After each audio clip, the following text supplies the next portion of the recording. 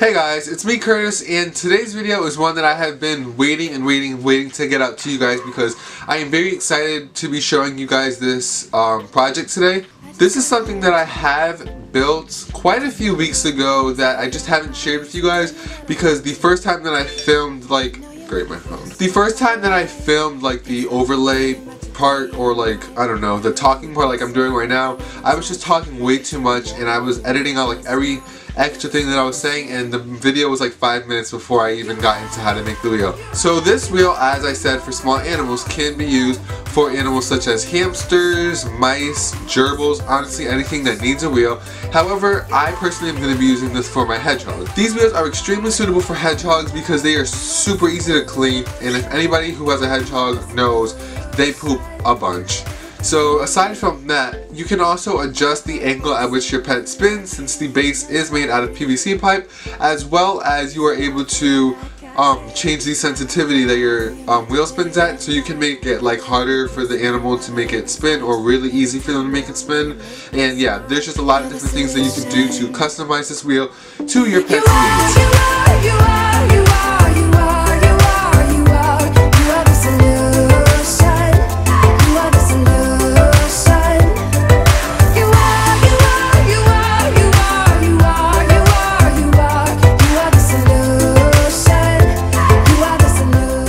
Quick disclaimer before I show you guys how to actually make this wheel. If this wheel looks familiar, it's because it might be, and that is because this wheel is inspired very much by the Carolina bucket wheel, I believe it's called. So yeah, that's where I drew a lot of my inspiration from, as well as fiddling through some other DIY projects and things that people have made of the same wheel. Now I'm just going to list what you guys need for the wheel. So you're going to want one cake topper, and this is going to be the actual like body of the wheel. And then what you're going to want is a nylon roller, or in my case I used a pulley system thing that you guys can see on screen. However, I recommend using a nylon roller because they have bearings on the middle. Then you are going to want 3/4 inch long 6-inch machine screws and the nuts that go with them. And as you guys can see, the pack on screen is green, so if I say green screws or green washers or something like that, that's what I'm referring to. And yeah, that pack comes with the screws and the washers. 4/4 inch nuts, 2 1.5 inch washers, a 1/4 inch ring nut. As you guys can see though, mine came in a 4-pack because I couldn't find them by themselves.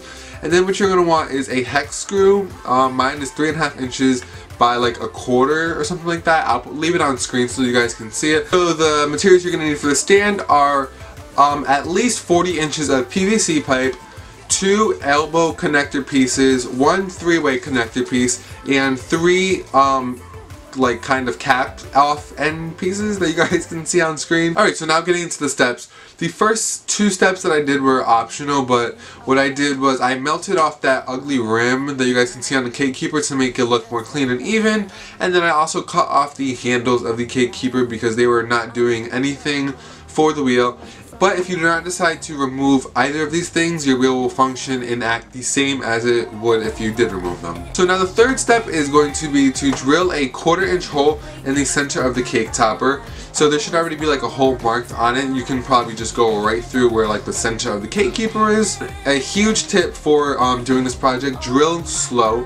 It's better to drill slow with more pressure than more pressure with a lower speed on the drill, because this plastic can crack very easily, and it did actually happen to me. Luckily it was not a big crack, but you still don't want to take your chances. So now what you're going to want to do is take your clothesline pulley or your nylon roller and drill 4 holes going around the center hole of the... Also, this is probably easier for you guys to just follow on screen. I'm just kind of using my voiceover so you guys can know exactly like what screws and things I'm using and size drill bits. So now what we're going to do is take our nylon roller, push it up against the cake topper, align the 2 holes, and draw dots where our 4 holes are. And this is going to let us know where we have to drill our holes in our cake keeper.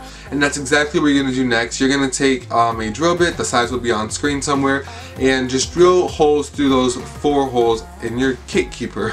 So now what we're going to do once we have our holes is realign the nylon roller with the holes in the cake keeper. We should now have 5 holes all together, and what we're going to do is just take our small green screws and push them through the wheel and then secure them on the other end of the nylon roller with the corresponding washers. I mean, no, not washers, nuts. Once we have all 4 of our holes filled in with our green screws and secured with washers, I recommend tightening it with a wrench because when your pet starts spinning on it, it's going to cause pressure and it may loosen them and fall out. So I really recommend tightening them with a wrench. What we're going to do is put our 3.5 inch hex bolt screw through the wheel. So once your hex bolt screw is through the wheel, all you're going to do is secure it on there on the other side with your 4/4 inch nuts, and then you're just going to put on your 2 washers and your wing nut, and then your wheel is completed.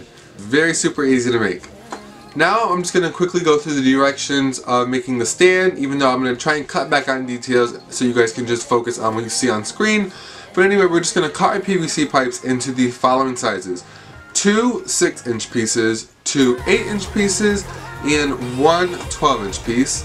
And then what we're going to do in the 12-inch piece, we're going to drill X amount of holes. I used 5 holes at various heights on the wheel, and this is what's going to allow us to put our wheel at different heights so that our pet can spin at different heights. And this is useful if you have like a higher amount of bedding or if you're using fleece, so you want it closer to the ground. It's just a very good thing to have in a wheel. Now we're going to add our 3-way connected piece to the bottom of that 12-inch piece, opposite to the side that we just drilled the holes in. And then we are going to add our 2 6-inch pieces into those 2 remaining sides of the 3-way connected piece. Then we're going to add our elbows onto the ends of the 6-inch pieces, and then we're going to add our 8-inch PVC pipes onto the remaining ends of those corner brackets. And then finally we are just going to, we should have 3 exposed areas of PVC pipe with like a hole in it, and now we're just going to cover those up with the caps that we had earlier in the video. And that is it, guys. I really hope I explained this very clearly. That's how you make the wheel in the stand. Now I'm just going to show you guys kind of like a time lapse with music of how to kind of put the wheel on the stand and all that good stuff. Every day that I spent with you, the look you had upon your face when I said goodbye. I don't know why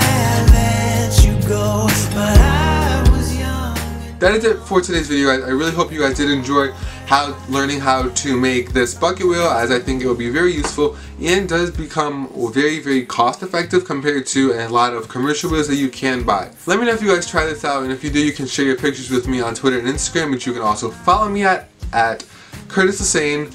And thank you guys so much for watching. That's it for today's video, and I'll see you guys in my next one.